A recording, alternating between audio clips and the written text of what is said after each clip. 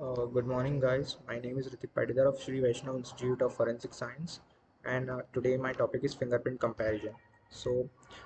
Fingerprint is a form of identification, as we know. So, why fingerprint? Because fingerprint evidence is the most positive investigative means for identifying peoples. Uh, which people? The people who convict crime. And fingerprint forms and forms on a person before birth and remain unchanged until the body decomposes after death. So every fingerprint is unique. So it helps us in the form of identification. So what is fingerprint? A fingerprint is a pattern of friction ridges detail that are comprised of ridges and valley. A ridge is high, a valley is a depression or low. Friction ridges are also found on our palms, feet, and toes. So this fingerprint of different individuals can be compared. So it is a basic principle. So in this image, we can see the different ridges and the valley. What are the pattern? The pattern is a unique characteristics of the ridges and the valley that makes up the print. It is defined by the spatial relationship lines with each other, their beginning and terminating points.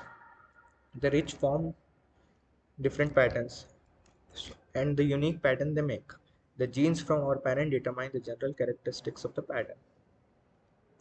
So, fingerprint identification. What are fingerprints? The fingerprints are recorded impression of the friction ridges located on the surface of the finger. What is the purpose of fingerprint identification? To establish the identity or non-identity of two sets of fingerprint. So, what are fingerprint characteristics? So, as we know, fingerprint is comprised of different ridges. There are also known as ridge detail, point or identification.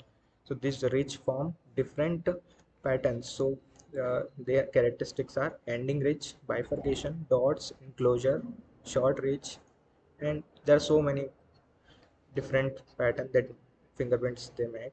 So, how are fingerprints compared? The fingerprint are compared by noting the ridge characteristics on two print to determine whether or not they match.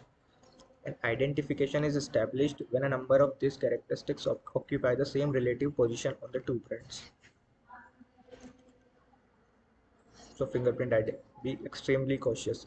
The integrity of the identification process depends on the fingerprint examiner devoting his or her attention to completion of work at all times.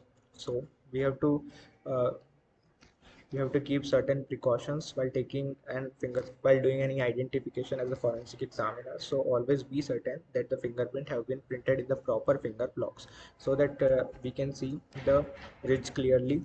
So be absolutely certain of your decision.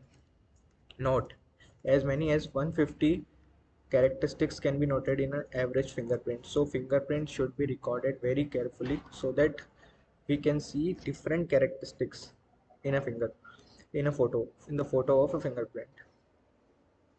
So how many points of identification or characteristics are sufficient to establish an identification? So there are no sets of number required, so left to each individual fingerprint examiner. And deciding factor are clarity of impression. So impression must be recorded very clearly, or it should be uh, make clear so that we can see the different characteristics and the uniqueness of formation and fingerprint examiner experience and ability. So in the image we can see different ridge characteristics. So they are the most common ridge characteristics is ending ridge and occasional ending ridge, bifurcation, dot. These are the most common ridge characteristics. The occasional are enclosure, T-junction, short ridge, and the very rare the ridge characteristics that are so rare to found are, yeah, this trifurcation, ridge crossing, and row of dots. So the most common is ending ridge and bifurcation. These are mainly found in 90% of the fingerprint.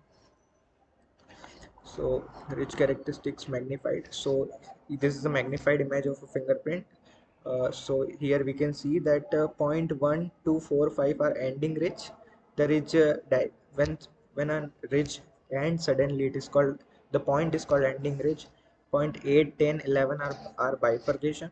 Point 3 and 9 are dots. Point 7 is a short ridge, and point 6 is an enclosure or island. So this fingerprint image is magnified so we can see the different ridge characteristics. So by how to compare fingerprints? by noting the rich characteristics in two fingerprint impression to determine whether or not they match. So we have to take two fingerprints impression to compare them and compare their basic part and set set an identification. An identification is established when a number of characteristics occupy the same relative position in two fingerprint impression. तो सबसे पहले अपने को क्या करना है, सबसे पहले अपने को देखना है कि कौन सा पैटर्न है अपना impression का. तो the most common pattern is loop. 65% of the individual have basic pattern called loop. Second pattern is whirl, and third pattern is whirl comprised of 30%.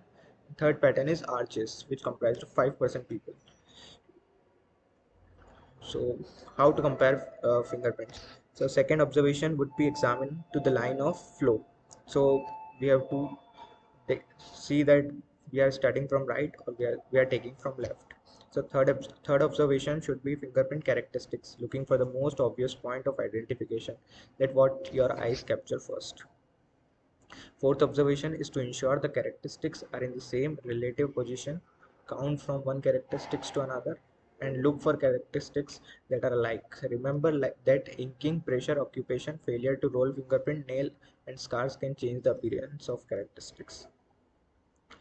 Fifth observation is to ensure that the fingerprints are in the sequential order by checking the plan impression with the roll impression.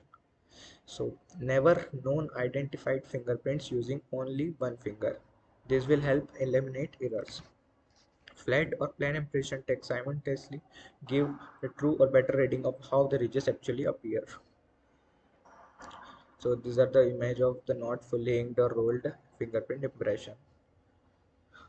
So basic things we have to remember while taking while doing the fingerprint identification, that are looks for the obvious characteristics, utilize the entire fingerprint, never base your decision on the scar, never non-ident by one finger only, ensure sequence is correct, and enable when not 100% positive of decision, utilize existing enhancement tool, take sufficient time to process, avoid distraction, and be aware of compliancy, maintain good work habits. So thank you.